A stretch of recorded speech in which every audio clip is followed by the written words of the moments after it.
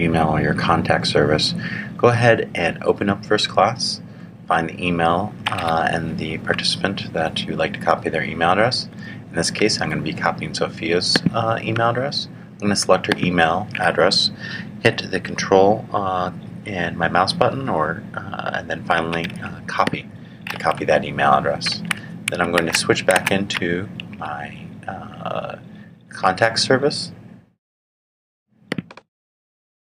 So I've gone ahead and I selected contacts. Now I'm going to go ahead and add my contact by selecting the new contact button. And I'm going to go ahead and put in Sophia's name.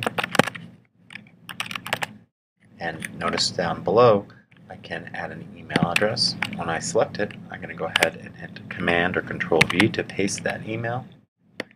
And I'm just going to put in her email address, not the full name from FirstClass. And I'm just going to, instead of flagging this as home, I'm going to flag this as work.